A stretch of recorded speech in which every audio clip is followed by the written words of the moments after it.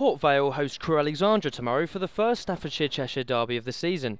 This fixture last season saw Crewe come away 1-0 winners, but Vale fans are positive their rivals from across the M6 will not put one over them again. Port Vale fans come in two categories, half full and half empty. I'm an half full sort of guy.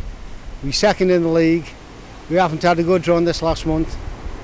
We've only lost one in the last month, that was at Oxford, first away defeat. But you know, we've got we've drawn every game since.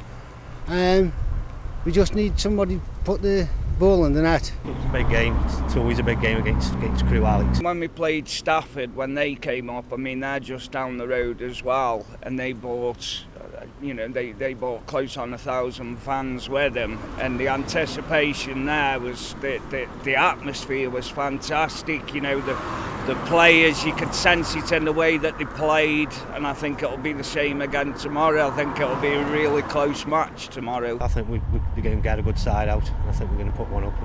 I really do.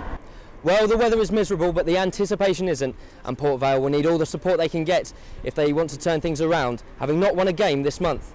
Crewe, on the other hand, go into the game in great form. They won their last 2 games, and with 5 of their former players in the Port Vale starting lineup, it should prove a thrilling local derby.